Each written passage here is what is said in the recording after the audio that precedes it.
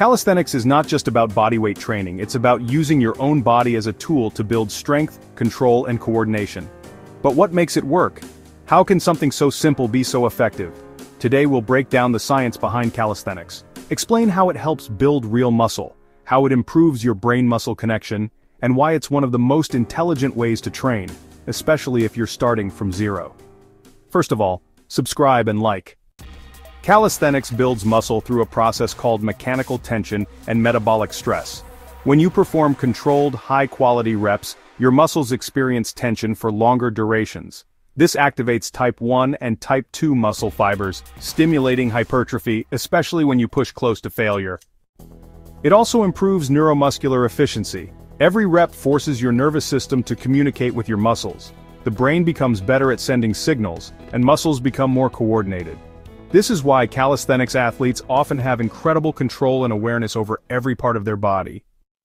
One of the most underrated benefits is joint strength.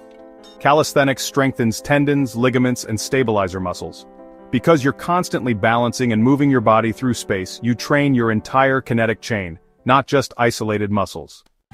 Calisthenics also enhances mobility and flexibility. Movements like push-ups, squats, and pull-ups require a full range of motion. Over time, this increases joint health, muscle elasticity, and decreases injury risk, something that pure weightlifting often overlooks. Let's talk about the core. Every calisthenics movement recruits the core muscles. Whether it's a push-up or a pull-up, your abs are constantly engaged to stabilize the body.